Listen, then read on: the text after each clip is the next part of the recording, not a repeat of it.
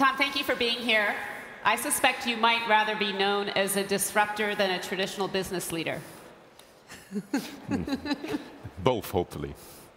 Can you explain Airbus? You know, we see it as a traditional industry, but a very secure industry, high barrier to entry. Why was Elon Musk and SpaceX such a wake-up call for you a couple years ago?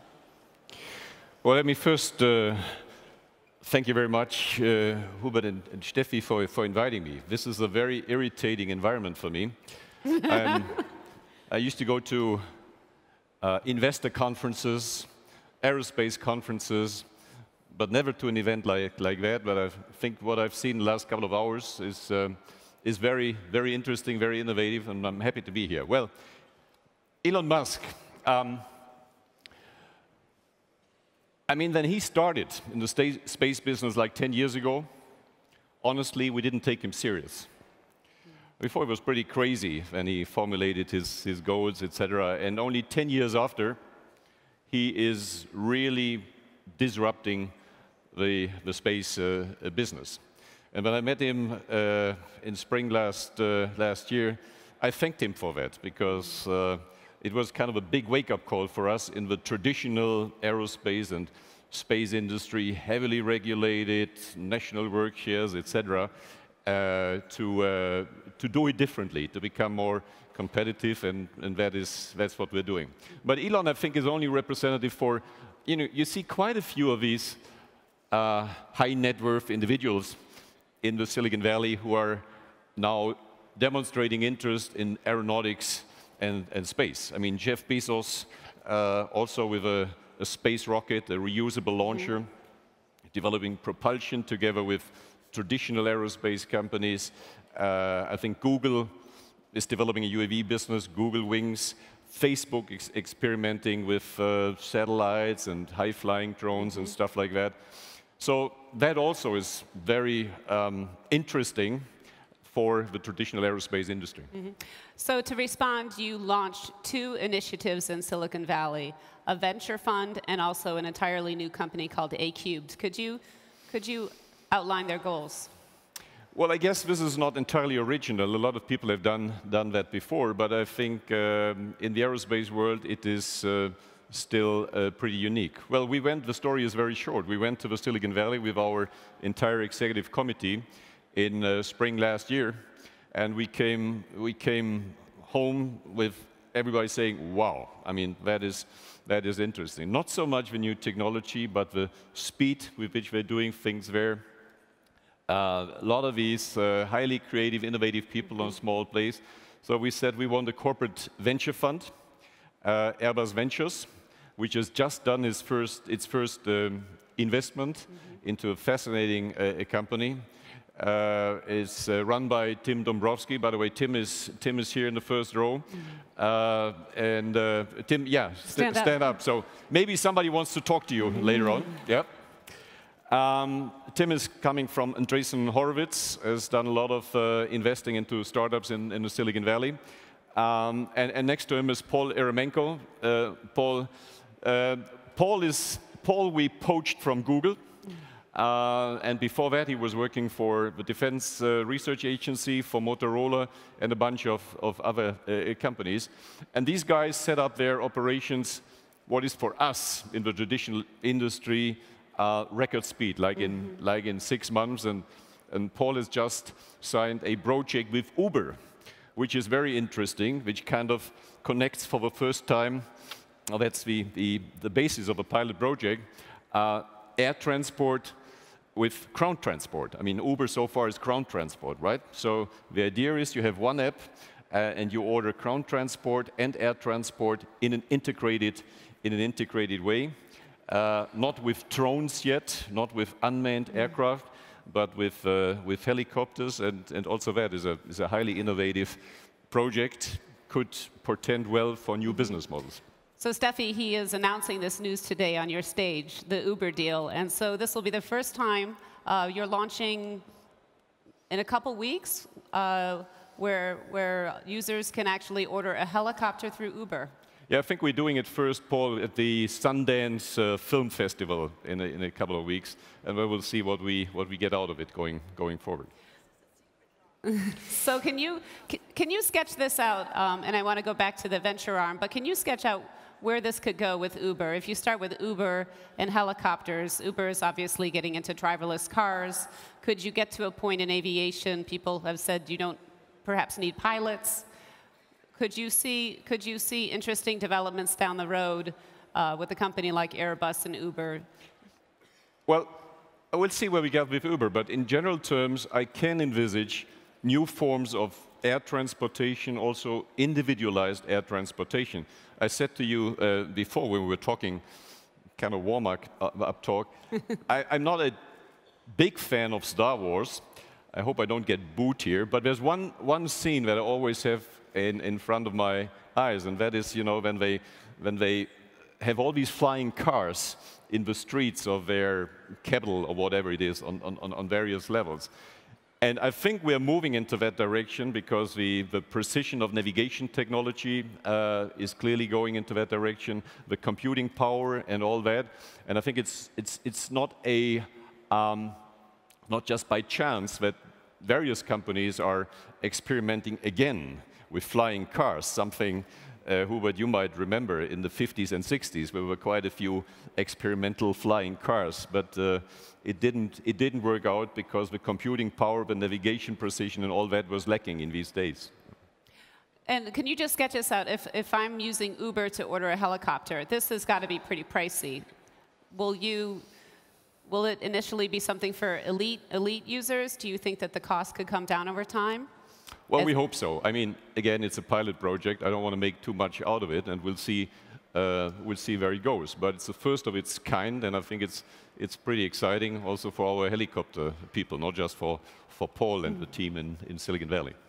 And back to your venture fund, you have put $150 million into this fund. You're giving them a lot of free rein in Silicon Valley. You're trying not to manage this too closely from headquarters. Yeah, I mean, before we set this up, we looked at various venture funds in the Valley and elsewhere, and particularly European companies setting up venture funds. And we found more companies than not who were trying to keep close control.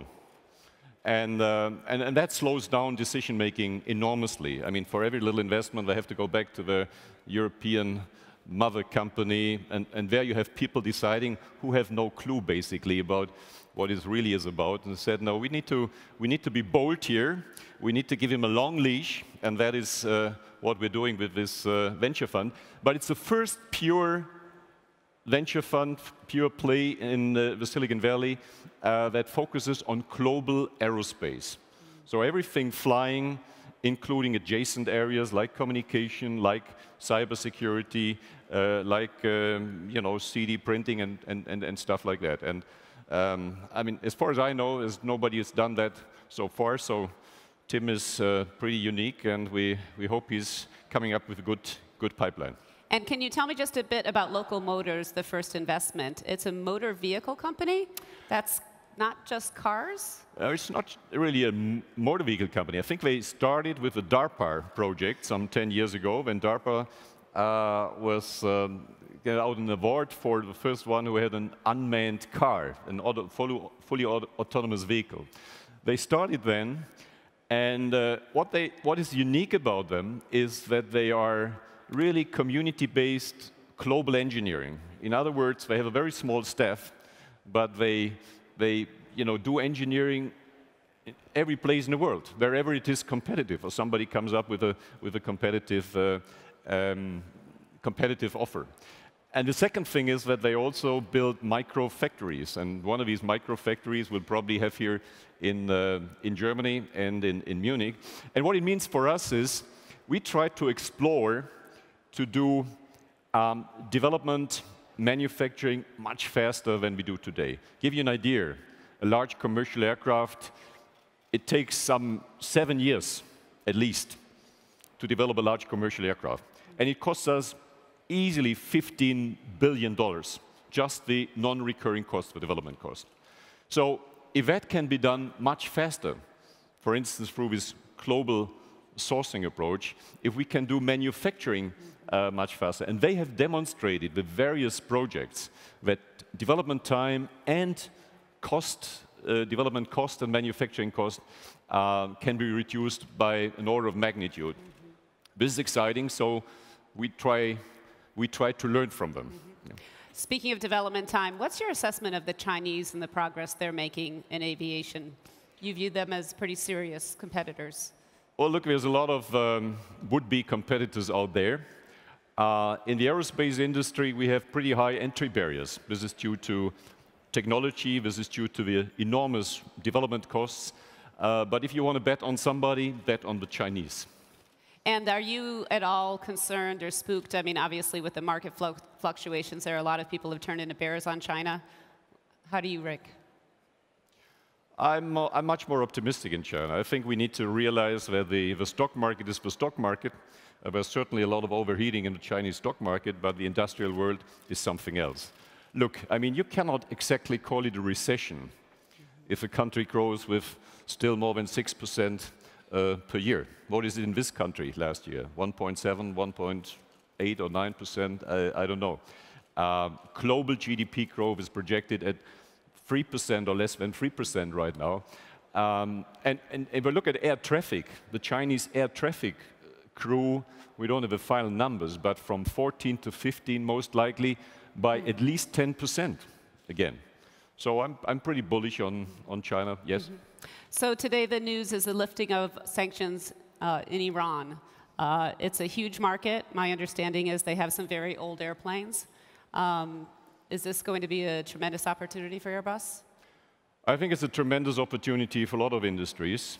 And if you look at the aircraft, yes, they have currently flying very old aircraft. I think the assessment for the number of new aircraft that they need in Iran is like 400, 500 aircraft in the coming years. It's a huge country. It's a country with a lot of engineering talent. Somebody said to me the other day, if the sanctions had one beneficial effect, it was exactly that we were thrown back to our own devices and had to educate our own engineers. So this is a huge market, and I really hope that those who are, let's be careful here, party to this agreement, really don't screw it up, because I think not just in terms of industry, but also in terms of the benefit we would get for security in an area that is not the most secure, in other words, pretty unstable, would be positive. And we don't have that many positive news, geopolitical news, I think, at the beginning of this year. Do you think any specific countries will have an advantage, the US over Germany, or industries? I guess there is a lot of pent-up demand for planes in particular. Well, when it comes to planes, it's not the US versus Germany. It is the US versus Europe, so to say, because we are a European company. No, I think, I mean, in most markets today, we are in a duopoly. In most markets, sometimes it takes a little time. We are in a 50-50 relationship, and that is at least what I would expect also in the Iranian market. I want to talk a bit about Europe. Obviously, there's a lot of talk at DLD about regulation. You voiced frustration about over-regulation of aerospace and some concern about tech. You recently wrote an essay saying that Modi had it right, that government has no business to do business. What would your request be of European authorities? Well, that very sentence was actually a quote from Narendra Modi. I happened to be in one of his speeches last year in Bangalore, and he was saying government has no business to do business. No, look, I mean, we can cut that short. You dealt with that already in various sessions this afternoon. I think governments should make sure there's the right infrastructure.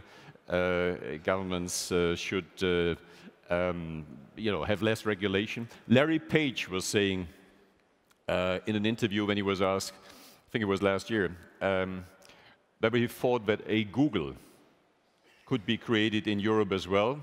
He said, no, I don't think so, because Europe is overregulated. I think that says it all. That's a huge issue, and I think it has been discussed this afternoon.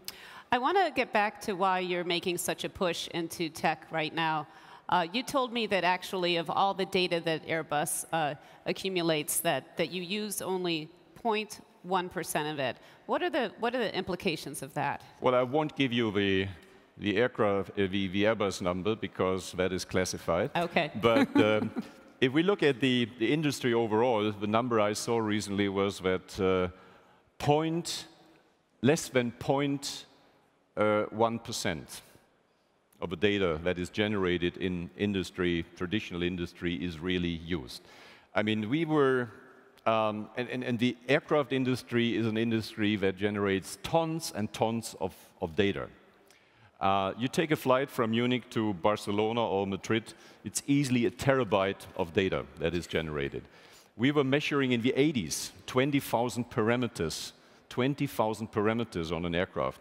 You think that's a high number. Now today, we are above 450,000 parameters. So you can imagine what amount of data we are generating. So yes, we are now going systematically after this data, with data science, with data analytics. And one of the things that stands out very clearly for the aeronautic industry is that we can add value in every area. In development, in manufacturing, integrated digital design and manufacturing. That's the next industrial revolution, so to say. But also in product support, in services, creating new business models. So there's a lot of stuff we can look forward to.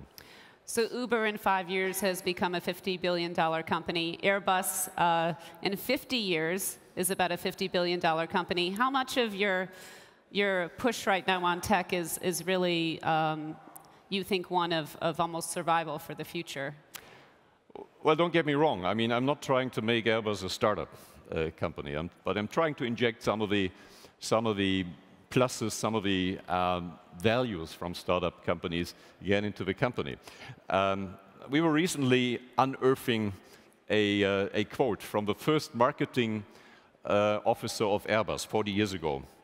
And if you look at what the guy was saying, he said, we were typing our own letters, we were cooking our own coffee, nobody took us serious, etc. So in other words, 40 years ago, we were a startup. We didn't call it a startup 40 years ago. And a bit of that spirit, I think we need back. And well, we are an aerospace company.